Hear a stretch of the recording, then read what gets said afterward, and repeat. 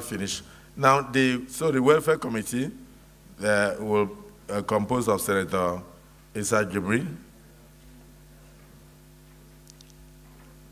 Okay, as chairman, and the vice chairman will be Senator Darlington Mukocha.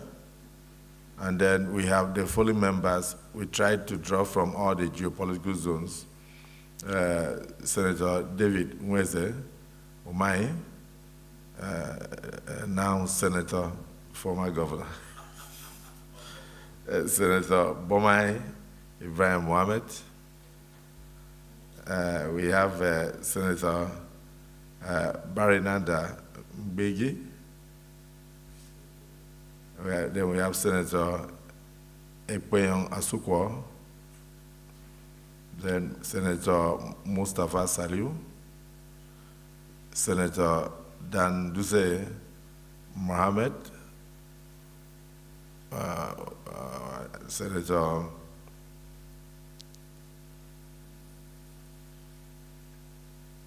Adeniba Francis Farahusi, Senator Shuaibu Afolabi Salisu, Senator Aminu Iyabras, Senator Ibrahim Hassan Dankwambo, Senator Ipalibo Harry Banigo, Senator Adebule Idiad Oluranti, distinguished Senator Ireti Kingibe. They have almost a week or 2 weeks to complete their work. So the clerk, you lead them and direct them as appropriate. Deputy Senate President. Thank you, Mr. President. My distinguished colleagues, having concluded today's proceeding on the other paper, I hereby move that this August Senate do adjourn till 4th day of July, 2023 at 10 a.m. Why 4th day of July? I was looking at 2 weeks.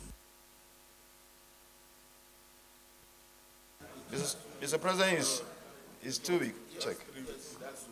Because of Salah.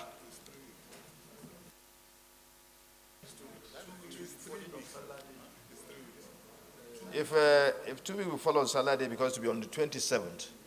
So because of Salah, wait on to come back on the 4th July.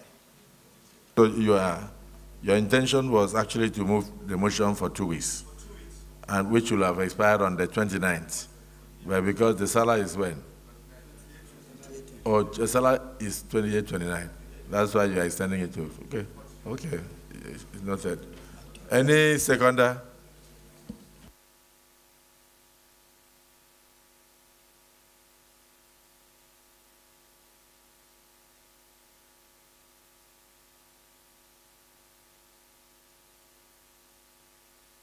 But let me just observe that the sittings by 11 by the 9th Senate was as a result of COVID, and but the rule book says 10 a.m.